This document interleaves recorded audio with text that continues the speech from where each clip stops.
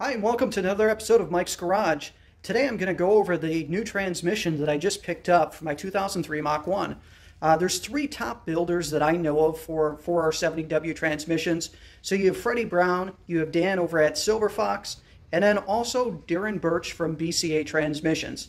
Now I decided to go with Darrin Burch because of, number one, his obvious reputation, but number two, he's also the closest to me, and he's based out of Indianapolis, Indiana. So I'm in the Chicagoland area. I was able to drive over, pick it up, about 3.5 hour drive each way, so not too bad. But one of the things that I really liked about Darrin and what he offers is the ability to customize a transmission specifically for how you're going to use it.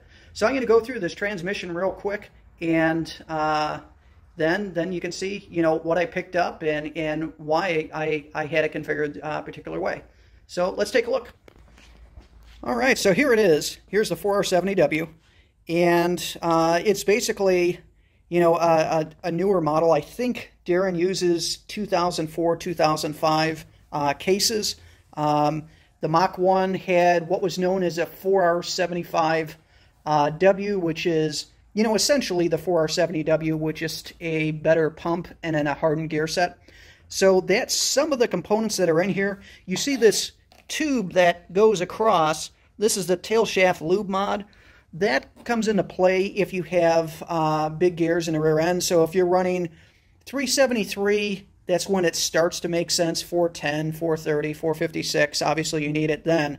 But with mine on 355 rear end, I still wanted to have it, just because the bearing that's back here kind of wears out, and the seal, might wear out as well. So there's officially from the factory, it's just using kind of a slosh method to get the fluid back here. So by having this line, it just pressurizes it. I believe it's line pressure that's going back there. So that's one of the things. I also have the drive shaft. This is one that Darrin had, he never used, so I picked it up. I just have to replace the yoke on it so it fits the 4R70. I believe it's got a yoke for manual right now. And then the transmission cooler. So this is a 40K cooler. The advantage of this is you don't have to connect the transmission to your radiator at all. This is big enough to cool the transmission on its own. And then I have the lines for the kit to go along with it, the AN fittings as well. By doing it this way, what it's going to do is it's going to keep the engine a little bit cooler and the transmission a little bit cooler. The downside is it'll take the transmission a little bit longer to warm up, so you have to be a little bit easy on it until you get up to temperature. With this transmission and this car, it's only going to be summer driven. So, I'm not planning on taking it out if it's cooler than, say, 45, 50 degrees out. Especially with having a piston material of 2618, they don't like cold starts. All right, so on my tablet here, I've got the specs. And here we go. So it's 4R70W, fully built, 3-bolt starter, which is for a mod motor. Valve body is one that's custom made. So it's a modified shift automatic. I wanted to make sure that with the transmission, it shifted as close to stock as possible. I know the quicker the shift, the better it is on the clutches, the less heat. But I wanted to make sure that this was street friendly, since the car is never going to be drag raced and it's really going to live on the street. The intermediate shaft, some people would call that the input shaft, but it's really an intermediate stub shaft. It's made out of 300M material, which is super strong. The direct clutch is 7 plates instead of 6. I'm using Exidy clutches in it, so it will hold a lot more power. The direct drum is also 300M, and the forward clutch on this is a Sonic's billet forward drum. That's got 6 clutches in it instead of the stock 5. Those are also Exidy. Reverse clutch, just a standard 3-plate. And I believe that they're just standard tan clutches. There's really no reason to upgrade that. Of course, it's got the hardened gears on it, which are stock in a 4R70Ws. It's got the stock pump listed in there, but it really is the upgraded pump that's there. Let's see here. Ring gear is just a regular 6 holes. That's for your speedometer. Extension housing, I have the tail shaft lube mod. It's not listed there. That was added. And just went with the standard drain pan with a plug instead of the aluminum one.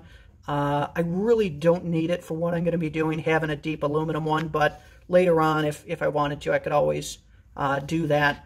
Torque converter is listed as none. I'm going to show you what I have for that. And then drive shaft, of course, I have one sitting here now, but it's not listed. That was an add-on as well. There's also other Sonics components that are in the transmission. I don't have the full build list on me, but Darrin's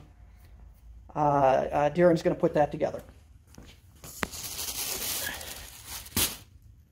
All right, so here's my torque converter. It's billet. This one has a little bit of use on it, not much. Darrin had sold it to a guy that used it on the street, didn't have it too long, switched hands to another person. They had a Century supercharger. It didn't like the low stall, so he quickly decided he didn't want it, and I quickly picked it up. So the stall on this is only 2,800, which is what I wanted. I really didn't want to have 3,500, 4,000, 5,000, so on and so forth, because I don't like a loose converter. I tend to like converters that are tight because I don't really drag race. So to me, it was important to have one that's efficient and drove as close to stock as possible because, once again, this is going to live on the street. So here's everything once again, a real quick picture. And that's it. So Darrin did a great job putting everything together. He said this is a build that he's going to remember. It was a lot of fun. Him and I had many conversations, you know, kind of going over what I wanted to do with the car and what my plans were. And so he was excited to build it. And we chose each component specifically based on the fact that this car is going to be a daily during the summertime, and it also would potentially do a little bit of autocross, where could potentially run into some heat issues. So that's why, you know, we did it the way that we did. Transmission, you might be asking, all right, so how much power will this take? Right now it's at about 950 horsepower to 1,000 is what the transmission can take in its current form. Everything is hardened on the inside. It's the best of everything. The case, the components, everything will handle 1,500 horsepower if I added an additional clutch in a few of the clutch packs, and I went with a different series clutch than the ones that I went with. This is currently more than I would ever throw at it with the 950 to 1,000 horsepower, but it can take anything I would throw at it. And Darrin has built several of these with the extra clutches with different material. He's gotten them up to hold 1,500 horsepower, which I think he's the only person that's been able to pull that off. And you know, that's why you go to someone like Darrin, and that's why he has, you know, the reputation and the saying that says this is the last transmission you ever own. Because literally, once it's built, once you run it, it truly will be the last transmission that you ever own. So thanks again for watching Mike's Garage, and I appreciate you following along with my build. And if you haven't subscribed, please go ahead and do so and tick the little bell. Thanks again.